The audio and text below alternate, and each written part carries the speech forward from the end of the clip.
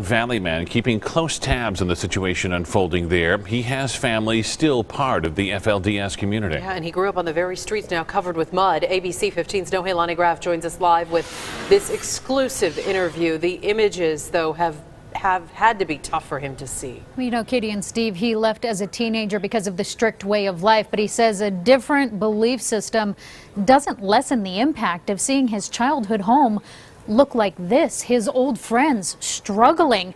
He has a brother on the rescue crew up there right now, and he knows so many lives lost will fracture that community.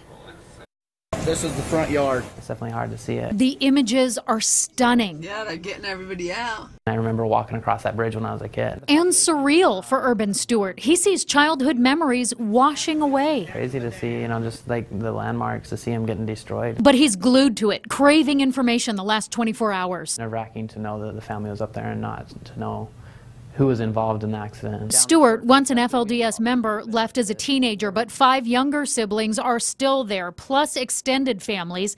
He finally learned they're safe. That's my brother right there. His brother, who also left the church, is one of the rescuers, volunteering to wade through the mud, searching for survivors. He heard about it, he just, went there to see what he could do to help. In that, he sees hope.